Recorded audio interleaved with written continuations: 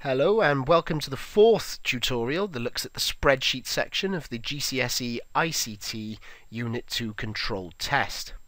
Now in this tutorial we're going to be having a look at data validation, but more specifically at a type of data validation called a drop-down menu. Now you'll have seen this many times before, so we're going to have a look at example now using the internet. So I've come to the Vans website and I've selected a shoe that I like, and what I need to do now before I can carry on with the checkout process is I need to choose a size. So as you can see, there's a drop down menu there which lists all of the possible sizes that I could choose from. I could also go over to here and choose from the drop down menu any amount up to 10 that I could possibly buy. Now a reason that they would have this on a website such as this is that if we've got to select the shoe size, they only stock shoes in sizes UK 3 to a UK 12. So if I was to have to type the size in, I might accidentally type in the number 13 or 14, in which case they're non-existent, so I wouldn't be able to complete my order. So what this does is it tells you what's available, and then you have to choose one of a number of options from the drop-down menu. So it's good for preventing errors.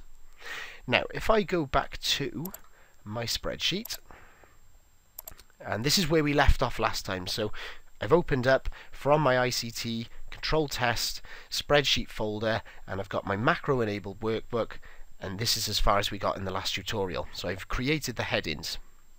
Now going back to data validation, it's really useful in spreadsheets and databases or any other kind of data entry form because it's a lot quicker to select from a list than it is to actually type out a certain group of words every single time. It also prevents typing errors because you're just selecting one of a number of options. So let's have a go at creating one for ourselves first of all. So I'll show you the example. In the example spreadsheet, if I just zoom in a little bit, you can see here now that player position. Now there's only 4 positions that it can be chosen from here. So it can either be a striker, a midfielder, a goalkeeper, or play in defence. So I could absolutely go in every time and I could just type out striker, defence, striker again, goalkeeper. But you can see that that's actually quite time consuming. Although we've only got 12 records in our particular spreadsheet here, it's still, imagine if we had 300, it would take a lot longer.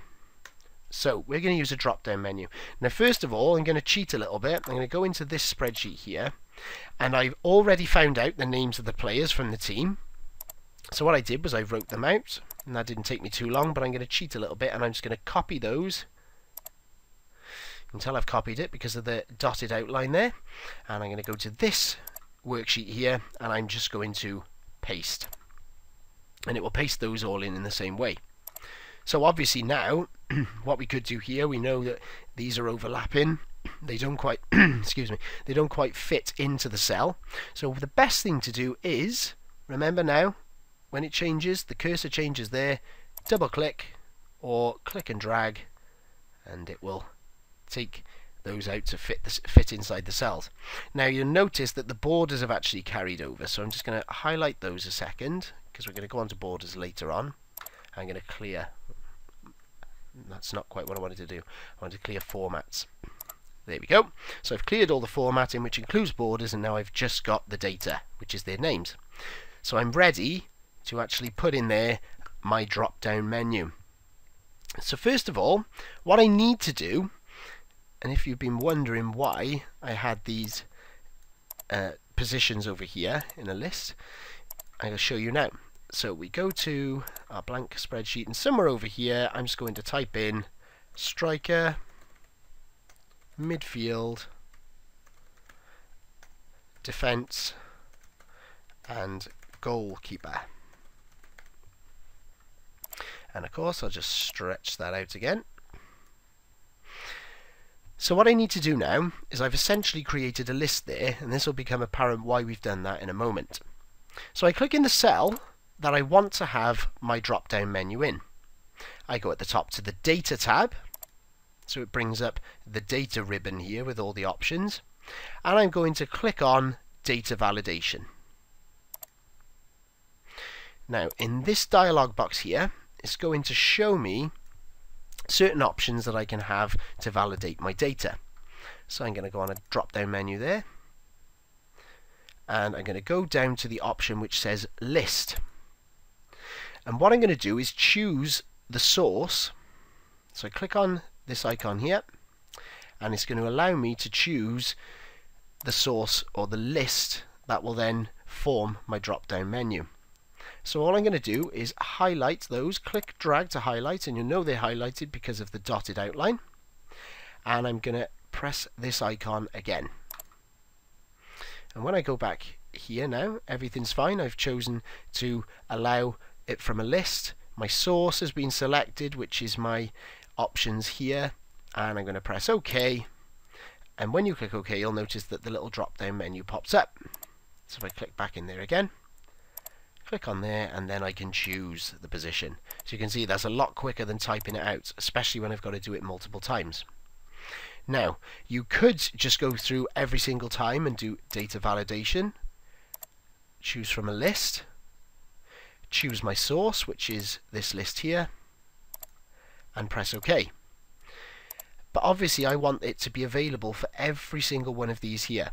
Now, in the bottom right hand corner there, you can see there's a little square on the outline of the cell, and that is called the fill handle, and the cursor changes when I hover over it, like that.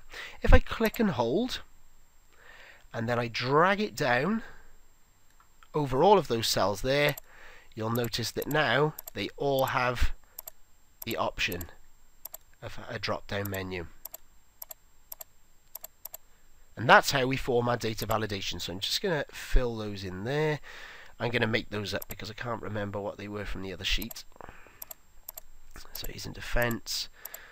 I have a goalkeeper there, striker, and then midfield, defence, another defence, midfield. Better have another goalkeeper in there, and we'll go for midfield again. So obviously, as you can see now, it's overlapped on some of the cells because it doesn't fit, so I can just double click on the top there and it will fit perfectly. So now I've actually put the names of my players in there, the positions they play using a drop down menu, which is a data validation. And remember, it's on the Data tab and it's on the Data ribbon along here. And that's how we do a data validation.